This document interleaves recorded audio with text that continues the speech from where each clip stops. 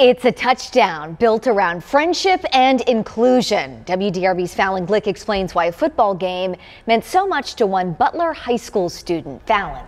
Lindsay, Chad Underwood has Down syndrome. Today he was part of the football team's spring red and white game. It's a game he'll remember the rest of his life.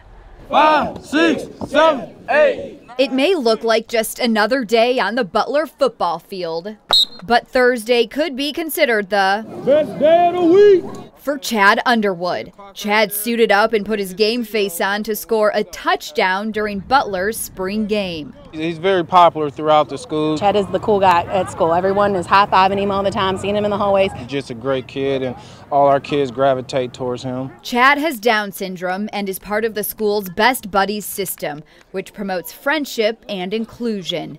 Because Chad is a Butler superfan, the football team wanted to do something for him. He comes out to our games, he supports us in the school, and he's just a great Butler student. And so his time to take the field came Thursday afternoon. All you gotta do is run into that end zone, okay? Okay. You nervous? Huh? You nervous?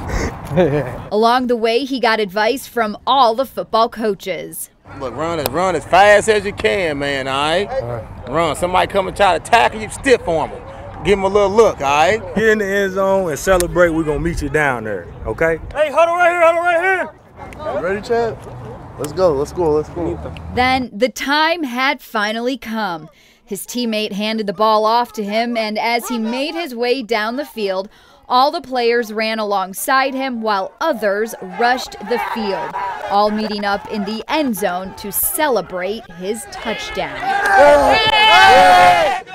Family on me, family on 3, 1, 2, 3. Family! Hey. Good job! Good job, man. You like that? Yeah. Huh? Good job, man. I know. Huh?